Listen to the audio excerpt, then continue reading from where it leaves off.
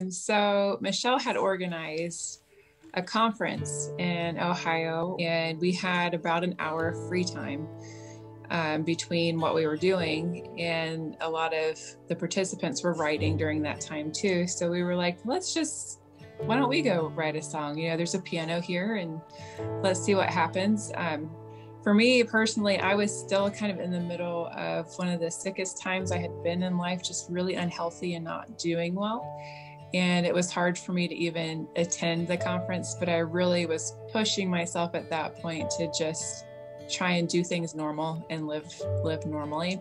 So for me, singing that The Night's Gone and Joy is Coming was something I needed to sing like right then and right there.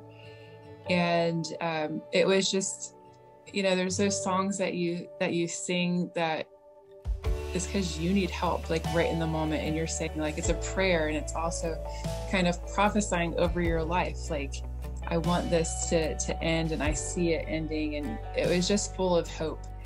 And it was sometime later, maybe even a year later, that I was traveling down to Nashville, and we were doing a writer's night that weekend, and I was going a little bit early for some meetings and different things. And Michelle had called me, and we were just talking through some stuff with life and everything. And I told her, I said, hey, I'm participating in this writer's night, and I'm going to share The Night's Gone. I would love it if you came and sang it with me. I think it would be great for you to sing over your life right now too. It's so beautiful and so important, I think, to look back on like your history with God and see where he like marks moments for you along the way. And that was a moment for me that I was so broken. I was in the midst of a really emotionally abusive and traumatic situation. But at that time, like, had very little clarity, did not know how to move forward, did not know how to get better, and was just really in the lowest place that I'd ever been, and it was really unexpected. And so I had honestly kind of forgotten that we wrote that song. You know, that day was very much a whirlwind for me. I remember being stressed out and running around and trying to coordinate things. But yeah, when we went down and we sang it at the writer's night, I remember it was a hard song for me to sing at that moment, because it felt like midnight. You know, it didn't feel like the night was gone. But the Lord said, I want you to prophesy this over your life. I want you to declare that the glory of the latter house will be greater than the former. Which is that's really hard to do when your emotions are broken and all you see is what's in front of you. It's hard to imagine sometimes things getting better. But I remember I sang it and really felt a shift in my spirit at that point. It was really, I think, at that moment that I started to rise up, and the Holy Spirit began to empower me to walk out of that situation and to navigate it, and to just take active steps towards healing. So joy is coming. Whoa, the night's gone. The night's gone. The night's gone. Joy is coming. It was months later.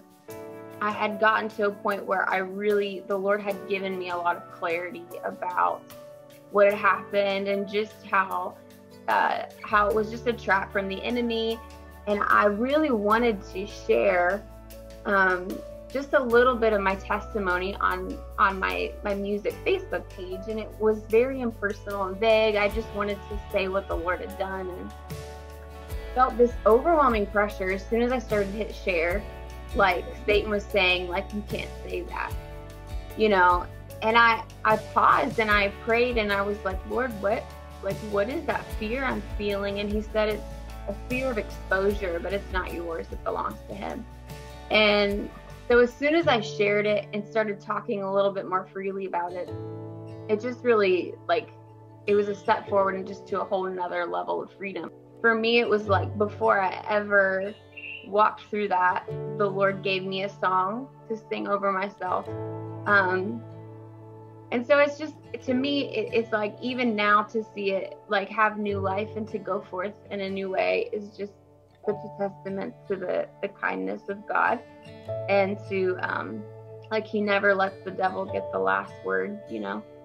So it's really exciting for me. And I hope that other people who have, you know, battled longer periods of just having health issues will see, you know, God's goodness through that, and to hold on to hope and joy that it's coming, and that his healing is for you. Whether it be sickness or abuse, you know, sometimes you find yourself in really dark seasons that you just had no control over. My prayer is that the song would lead to even greater revelation for people, that not only is morning coming, but Jesus is the morning, you know, and scripture calls him the bright and morning star and the day spring.